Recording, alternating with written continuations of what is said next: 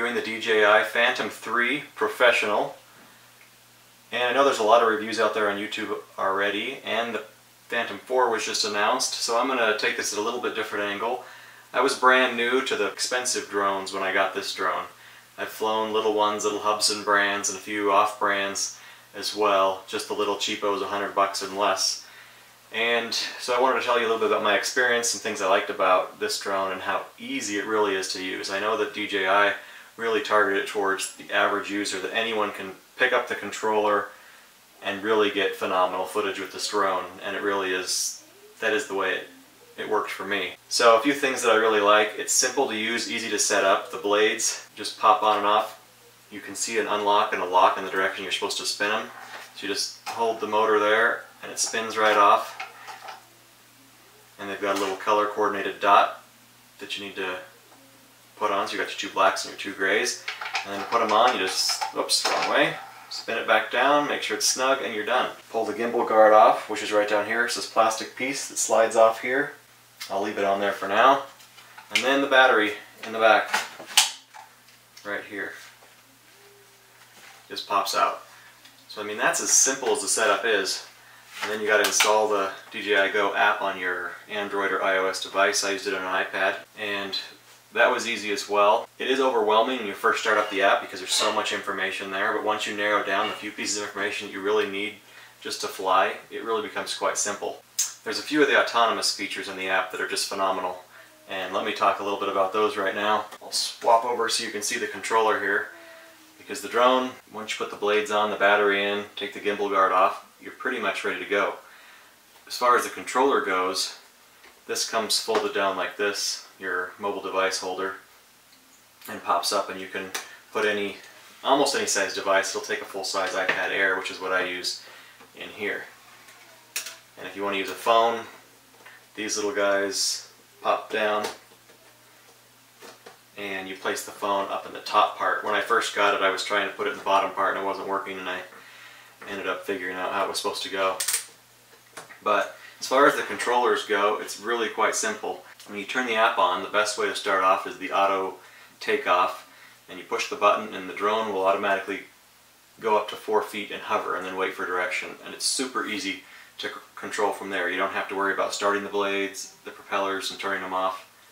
When you're done, you just tell it to take off, and when you're ready, you tell it to land. Really, anyone can do it. Once you're in the air, you've got your up and your down, or your throttle and your decelerate the blades, and that'll take you up and down. And then you've got your yaw, or your rotate. This one right here will do your yaw, and that's actually how you would pan the camera, because the camera on the gimbal itself does not turn. And then you've got your turn left and your forward and backwards. So your left and right, forward and backwards. And that's pretty much it. That's as easy as it is to fly. Also, to control the camera, you've got your gimbal. This will tilt the gimbal up and down like that. So these other buttons you can largely ignore. You do have obviously your power button when you power it on. You tap it once and then hold it. And then you return to home. If for some reason you lose signal or whatever, or you just want to return to home, you can push that button there. Other than that, the rest of the buttons you don't really need to worry about too much, unless you want to switch over into the autonomous modes, which is what I would suggest, because you can get some amazing shots with the point of interest or the follow me. For example, this shot that I'm showing right now, I did a point of interest at a little rock, I don't want to call it a mountain, but a little rock hill close to my house, and the drone just does a perfectly precise turn and orbit and keeps the camera focused exactly where you tell it to, and looks phenomenal. Now, to do that, you need to switch the controller, this little button up here, but you switch this over all the way down, and that switches it into the mode where you can use the built-in features like point of interest, follow me, waypoints, and stuff like that. And then it's as simple as tapping on the screen the point of interest, setting your return to home elevation, and getting above whatever it is you want to orbit. You set that, take the drone out, however far out you want it to go, set that and tell it to go. Then you can adjust the speed. Super easy, super simple, and gives you amazing shots. Here's another one just circling my house. And I mean, it takes just a few seconds to set up and it's just amazing footage.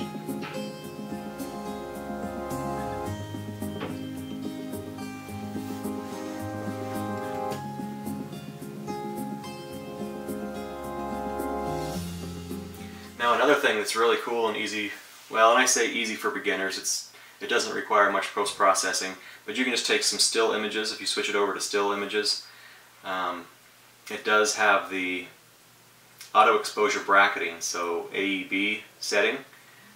It does have an HDR setting, but if you want real good looking HDR photos, go to the AEB setting, put it to 5, so that means it takes 5 different pictures at 5 different exposures really quick, and then you can take those and post-process them later on the computer. And I use Photomatics and just put them in and take the defaults, and it really looks phenomenal. For example, here's a picture that I just recently took, and this is all defaults. I just snapped the picture, put it in Photomatics, and it came out with this, with the particular effect that I had chosen.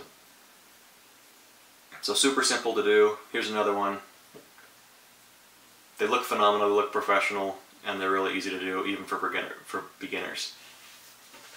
Let me talk for just a second about how terrified I was to fly this thing initially. It's a $1,300 drone, and you think, if this thing falls out of the sky, I'm hosed. Because one of the things, if you look on Amazon, the reviews for DJI service are awful, even with the 12-month warranty.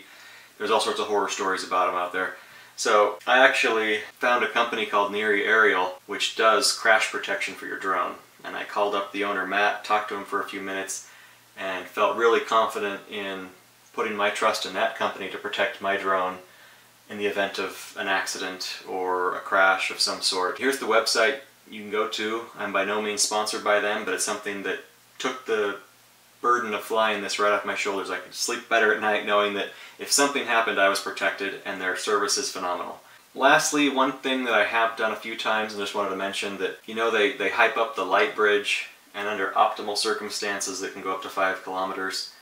It must be similar to like walkie-talkies, where they can go up to 50 miles in optimal circumstances. But you know, I've tried a few times and gone out, just here in my little suburb of a city. There's not a lot of interferences that I can imagine, even out in where my folks live, a small town out in the country. I was able to take it just over a mile before I started to get, you know, a little warning saying the transmission wasn't great, and that makes me really nervous, so I come back. Maybe I just need to just go for it and go out further and not worry too much about it, but even with my crash protection and whatnot, I don't trust it that much. So I've only gone out a mile, and that was even with my amplifiers on. So I haven't taken it 3 miles. I'm sure some people have, but don't plan on getting 3 miles wherever you're at. I think it has to be pretty optimal circumstances to get 3 miles. Other than that, this drone is awesome. To watch it fly is awesome. The photos and the video that it gets are phenomenal. So if you have any questions about the Phantom 3 Professional, I'd be happy to answer. Feel free to comment. I do also have a channel where I've been posting some of the videos. I'll put that in the link below. And if this was helpful, click like below. And like I said, if you have any questions, feel free to comment. Subscribe to my channel if you like this video and want to see more like it. And otherwise, thanks for watching.